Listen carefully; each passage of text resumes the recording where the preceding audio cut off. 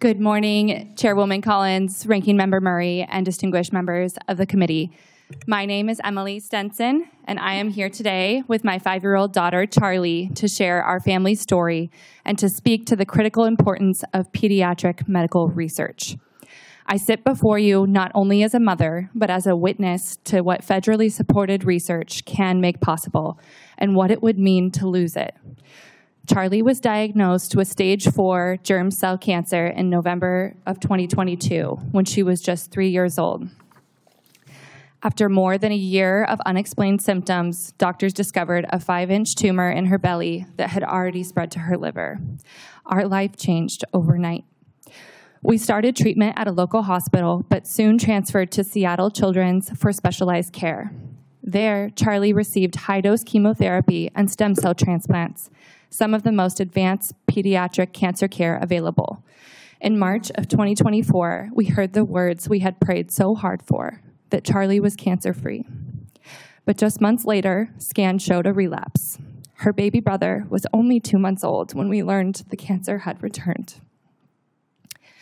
Relapse treatment was the hardest stretch yet. Charlie lost weight, she needed a feeding tube, and she battled through brutal side effects. Through it all, Charlie never lost her smile.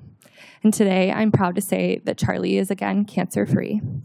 She started preschool in February and is back to the joyful chaos of 5-year-old life.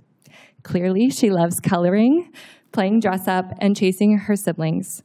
These moments aren't guaranteed for any child, but for us, they are made possible because Congress chooses to invest in research.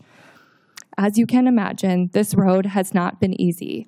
We faced a nationwide chemotherapy shortage, moved our family to Seattle for her safety, and at one point, we were told Charlie might require a full hysterectomy or live with an ostomy bag for the rest of her life. Possibilities that were devastating to sit with. Thankfully, neither became a reality. Charlie has fought through a very scary anaphylactic reaction to a medication, a failed extubation after liver surgery that left us terrified, and painful post-surgical complications. These all weren't just medical setbacks. They were moments of deep fear, made survivable only through expert care, resources, and Charlie's incredible bravery. Seattle Children's leadership in clinical trials gave Charlie access to treatments that preserved her hearing, provided fertility preservation methods, and gave her a fighting chance. She received expert care from a leading germ cell cancer specialist, all because of the infrastructure and innovation that only research can provide. Every option we had was built on the courage of families before us, families who participated in studies and fought for funding. Because of their efforts, we had hope, we had choices, and we had a path forward. But not every family gets that. I know parents who were sent home on diagnosis day, told simply to make memories. That is a devastating reality, and only one that federally funded research can change. Real-time advances continue to matter. Charlie's tumor went undetected for so long because she's in the 10% of patients whose tumors don't show up on standard blood tests. But researchers are now developing a groundbreaking test using mRNA to detect relapse early through a simple blood draw. That could be life-saving for kids like mine, and it's possible because of continued research investment. And there is nothing that makes my family more deserving of hope than yours. We aren't any different.